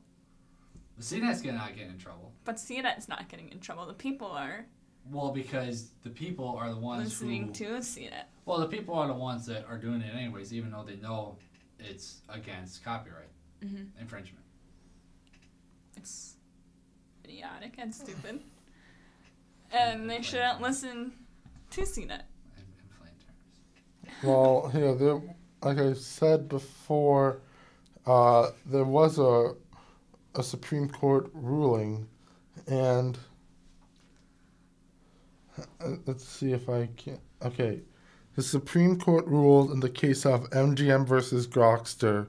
We hold that one who distributes a device with the object of promoting its use to infringe copyright, as shown by clear expression or other affirmative steps taken to foster infringement, is liable for the resulting acts of infringement by third parties, and that is regardless of any non-infringing uses that the device may have. So under that ruling, even though the media companies sort of helped get that ruling, and under that ruling, CNET could be held liable for the resulting acts of infringement by the people who download the file sharing software and used it for copyright infringing purposes, because they've been using it, distributing it for years, promoting it through their reviews, through their articles, that people can use this software for copyright infringing purposes and encourage people to do that. So, Well, if CNET could get slammed, why is it not gone? the reason why? Yeah, because if they're getting slammed, or they could get slammed, they could easily be wiped off the face of the planet.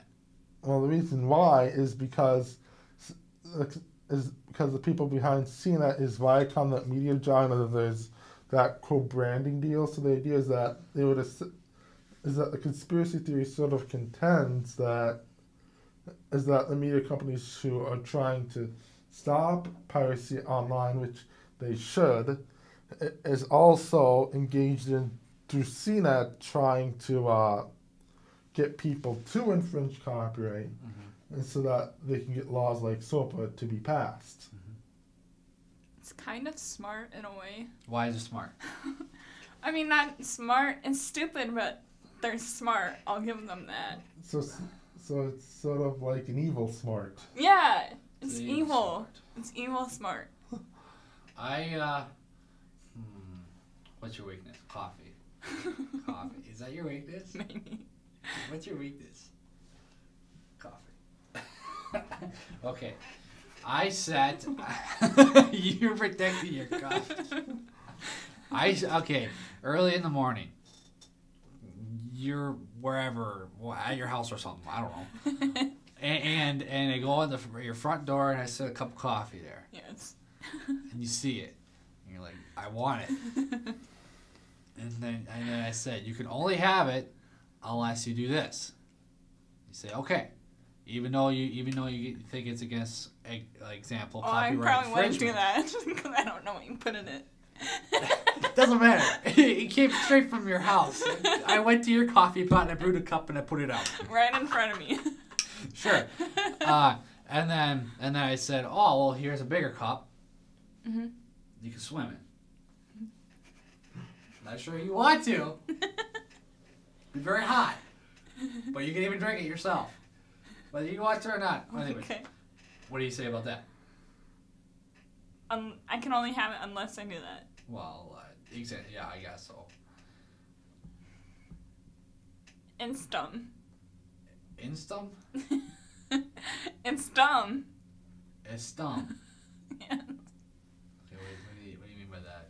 It's dumb because why would people do that? Oh, it's dumb. I thought you said it's dumb. Okay, it's dumb. Okay, why do you think it's stupid, basically? Well, because it's basically like bullying in a way. You could say that. You could say that. So, It's like cyberbullying-ish. going against copyright infringement is your own dumb right, basically, Yes. is in plain terms. Yes. So, the conspiracy is that CNET could get wiped off, or you could get wiped off, but yet that doesn't happen. So the conspiracy is somebody is an evil, smart person who is, no, I'm serious, who is manipulating the government or the public, whatever one you want. I mean, from all different sides, people are manipulating people in one way or another, whether it's copyright infringement, whether it's software, whether it's movies, whether it's DVDs, DVDs, movie, and CDs, anything like that. Somebody is playing somebody, and we're all being played. And everybody's playing each other. Yeah, that's the conspiracy. We're all being played in one manipulative sort of way. Yeah, so like CNET and the media companies are playing the public saying, here, you can use this with copyright infringement. And they play the government saying, look at all the copyright infringement, we need laws like SOPA. And then in the end, if SOPA did become law, hey, here's the internet, do whatever you want, block this, block that. Yep. And then half the internet would be blocked off, and then People would be mad. Well, where's freedom of right? Oh, I mean, not freedom of right. Freedom of speech. There isn't. Yeah. Well, online. Freedom of Yeah. speech in person. Online. But online, where is that? Nowhere. Because I played you, you played me, bounced off of each other. Okay, now you don't get the coffee, and now I don't get my Lamborghini Huracan, which I really want. So it all plays from both sides. They just want to make people happy, so no one. We all kills want to each make other. each other happy. Yeah. Which brings us to the last question of seeing that conspiracy theory is true or not. What do you think? 50-50 it can 50-50. be. Okay, Okay. why is it true? Why is it not? Because half the internet isn't shut down. Well, half the internet isn't shut down because we're all getting played. Yes. So that's why it's kind of weird. Well, the reason why the internet isn't shut down is because SOPA is not law. It was a proposed bill. It never became law. Right. So there would be no way that the internet could be shut down. Right. Exactly. So we're both playing each other. Okay. Now anything comes up. Sues, laws, blah blah blah blah. Okay. Now we got SOPA in the mix. Now okay, let's make it into a law. Now half the internet shut down. I can't speak now. Half the internet shut down. What are you gonna do? Was the conspiracy true? Was it not true? Was it? Then it would be true. Okay, then it would be true. Why would it be true? Because half the internet would have been shut down. Half by the now. internet, but it's not because SOPA is not even. So that it's not true right now. It's not true right now because SOPA is not in the mix of an act. Now, I think I read that SOPA was redefining itself in 2011. I think is what I read. What do you mean by that? The act was getting rewritten like in 2011. Yeah, I think I don't know if that was something. It was Protect IP. There was another version of Protect IP that was sponsored. I don't think it ever hit the floor. It might have been called something else, but essentially it was the exact same bill as Protect IP in the Senate. Right. And then, but it never got to the point where the Senate could actually debate the merits of that bill. Right. But then SOPA came along, and all of a sudden, Protect IP then reemerged in the Senate. Yeah. Essentially the same bills, just one House, one Senate. Okay, so what they're basically doing is, come on, what's the word I'm looking for? Canceling That's each other it. out. Canceling each other out. You run 50 miles, and you eat 25 donuts. Then cancel each other out. It's a then bad all- theory. So It's a then bad all the theory. work is basically done for nothing. Well, the work is done It's there for for nothing. nothing. Well, it's not really done for nothing. Basically, what you're doing is you're not gaining and you're not losing. You're just doing everything, and you're not gaining or losing. The theory is SOPA might be here, it might not be here. We don't know because So it's kind of like a myth. well, it's not really necessarily a myth. It's the fact of within 20 years from now, it might be. Because it might, the conspiracy or the copy infringement or anything like that might get so bad that it'll just jack itself right up. But the fact is that, again, you're canceling each other out. Yes. We don't know. So It's the same thing. We don't know what we're doing tomorrow. So, like, what do you mean by cancel each other out? Well, because the public is being played by CNET and the CNET's playing the public. Or anything you want to say. The government, etc., etc. Somebody is playing somebody. And everybody's playing everybody. So what you're basically doing is canceling each other out. Now, one person is going to get smart enough to play somebody or anything like that, or bring up something from the dark, and it's going to jack up either public or CNET or anything like that. One's going to get the higher level, and before you know it, one may go wrong, and then all of a sudden SOPA will be coming into the mix again. Yeah. You get it? Yeah. Okay. That was good. I do my best work in the morning. I don't do my best work in the morning. My best work comes at night. You got anything to add to that? No, you covered it really well. You covered it really well. You got anything to add to that? I don't. That's all I have. I mean, there's more I could say, but it'd just be adding on to it. I've said what I needed to say. Okay, I guess that wraps up our roundtable discussion. Well, that's it for today's episode of All Rights Reserved. Join us next time when we will explore the latest attempt to harm copyright law in a way that could threaten the free and open internet. I'm not kidding. There's another potential way this could go down, and Obama is in support of it. It may not be 100% like SOPA, but the results are equally as damaging. You don't want to miss the next episode. And will that be the last episode of All Rights Reserved? Be sure to tune in to find out. But until then, see you next time.